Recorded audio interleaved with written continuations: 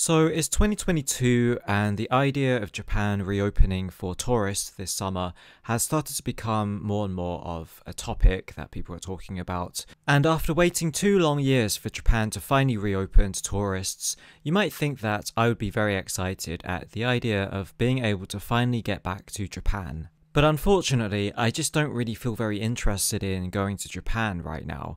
2 years is quite a long time, and over the course of 2 years, I feel like I've changed quite a lot as a person.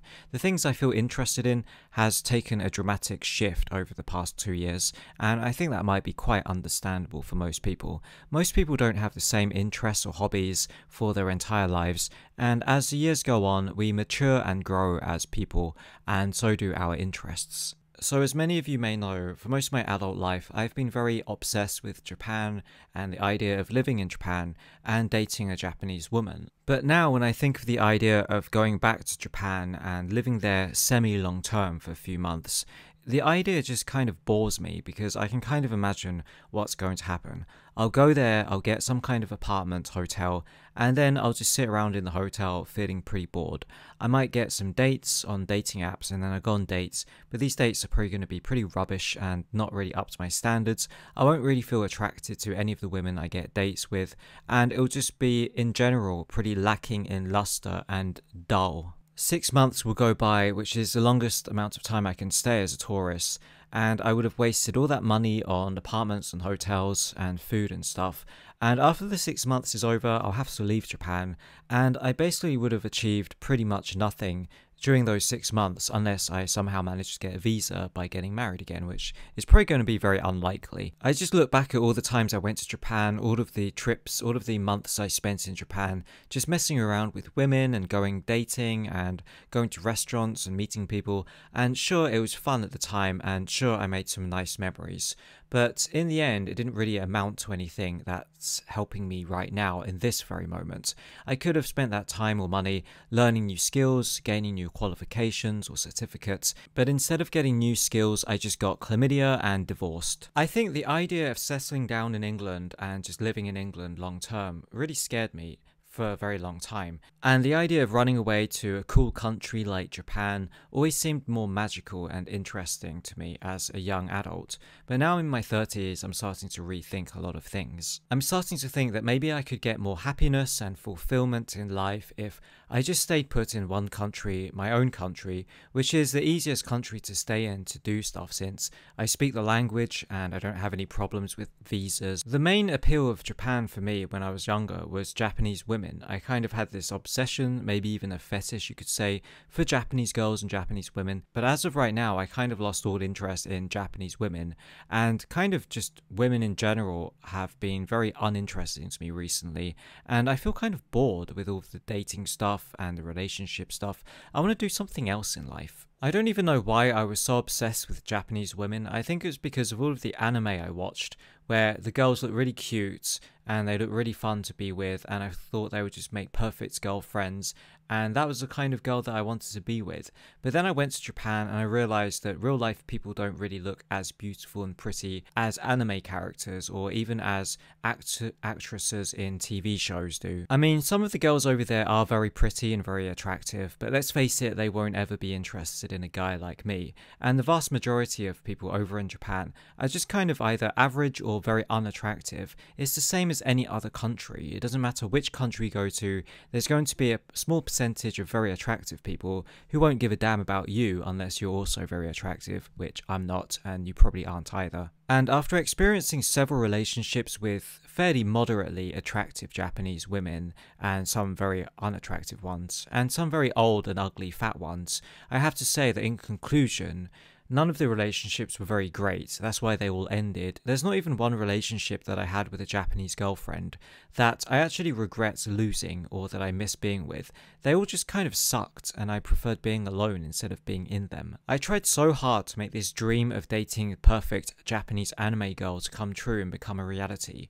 And after all my sacrifices and all of my efforts, studying Japanese and studying the Japanese culture and trying to find out how I could move there, all of it was all in vain and didn't really matter, because in the end it was all just a waste of time. I think the problem is, if you're feeling bored and you don't know what to do in life, just moving to Japan is not really going to fix the problems. Sure, in the beginning it'll be exciting because everything's fresh and new, and you're with someone new and you can go on cute dates, but when the honeymoon phase is over, and it will be over fairly soon, you'll just be back to feeling bored and you don't know what to do in life anymore. And that's exactly what happened to me. After getting married and settling down in Japan, I just started to feel bored and didn't know what to do anymore again. Dating a Japanese woman is also kind of boring because, number one, if they don't speak good English, then you have to speak in Japanese all the time, which wasn't really too much of a problem to me since I passed level 2 of the JLPT and I nearly passed level 1, so my Japanese was up to a fairly decent standard. But still, even for me, I started to get very tired and exhausted having to communicate in Japanese all the time. Also, Japanese women have no idea or knowledge about meme culture or internet stuff or trending popular topics that might be trending and popular in the West. So good luck having any kind of conversations about Elon Musk buying Twitter or the Will Smith slap thing with Japanese people, because they probably won't have any idea what you're talking about, or they won't even care in the first place. So after you get bored of the bedtime activities, which you will get bored of pretty soon because Japanese women aren't that exciting or adventurous in the sack, then there's not really much else to keep you stimulated emotionally or intellectually. What are you going to talk about? I guess you could talk about how sunny it is and how cute the little bunny rabbits across the road are. In almost every relationship I had in Japan, I just started to get really bored after a few months, and I would start going to see different women and then cheating and then coming back home, and didn't really care if the relationships blew up and ended. So if I'm not really feeling very interested in Japanese women anymore, what is the point of going to Japan? That's basically the main appeal points of going to Japan, is for the women. I guess there's also the food and the culture, but you can get Japanese food anywhere in the world. If I want to eat sushi or ramen, I can just go onto Uber Eats, and there's a lot of restaurants that sell Japanese food. You don't need to go all the way to Japan to eat Japanese food. And the culture stuff, I don't really care much about that.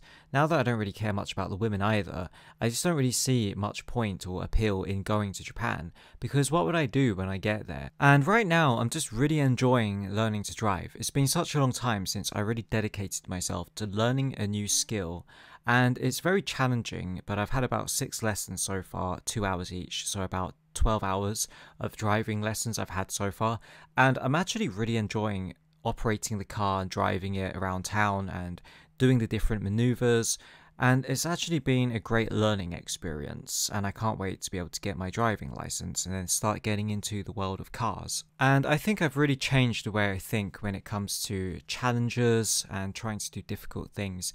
It all started when I was playing Elden Ring, a game that I thought I would never like and I thought I'd really hate it. But after playing Elden Ring and getting really addicted to it, I started to learn the joy of doing something difficult, and even if it takes you 600 times to take down a boss, when you eventually get better and better and you finally get to take down that boss and you get that sweet XP and gear, it feels so great overcoming a challenge.